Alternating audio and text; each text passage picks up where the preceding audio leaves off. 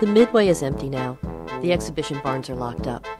The aromas of cotton candy and corn dogs have faded to a memory. But just across the street from the now-shuttered State Fair, a swarm of volunteers, some of whom actually live here, toil to keep the carnival spirit alive. This is a compound in the midst of a blighted Detroit neighborhood.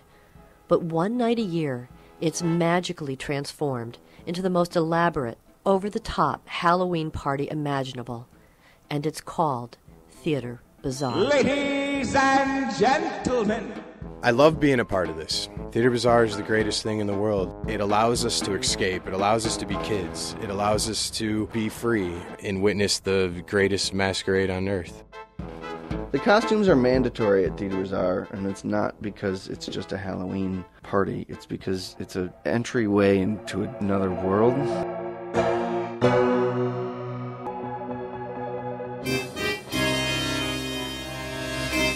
When you leave the city streets out there and you go through the house and you come into the party, you're not in Detroit anymore. You're in Theater Bazaar, and that's not anything of this world. That's what Halloween is. You leave yourself at home. Don't come out of the house as you. Don't do it. Why? You do it every day, and it's boring, and you know you don't like it, so you might as well go out and have fun. Theater Bazaar is the creation of John Dunavant, the artist and dreamer, and Ken Poyer, the property owner and general contractor who brings his friends' imaginings to life in wood and steel.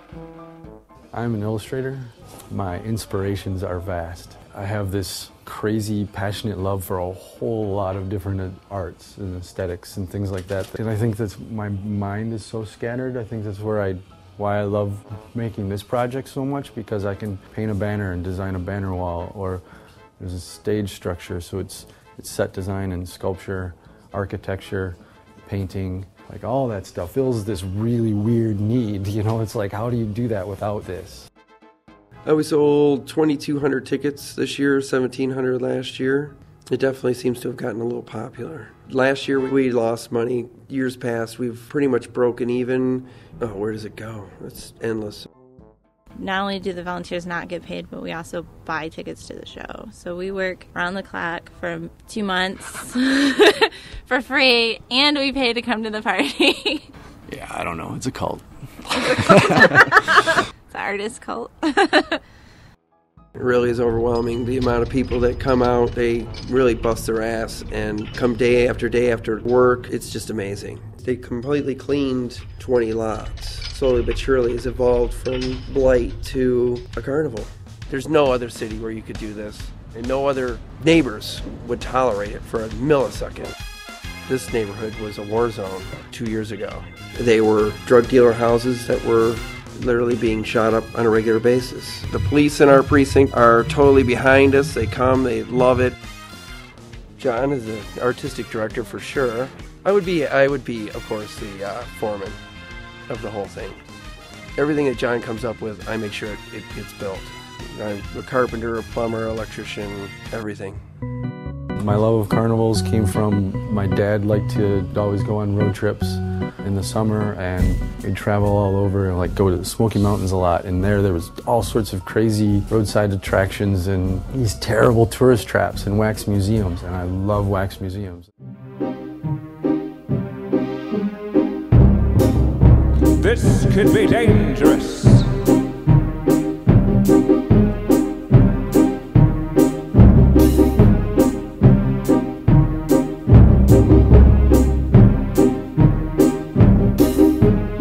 Pay close attention. This could be dangerous. No feat such as this has ever been performed.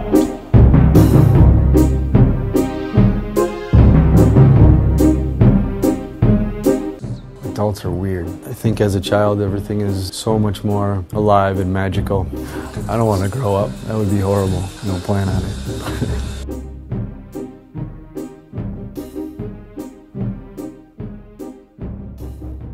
This could be dangerous.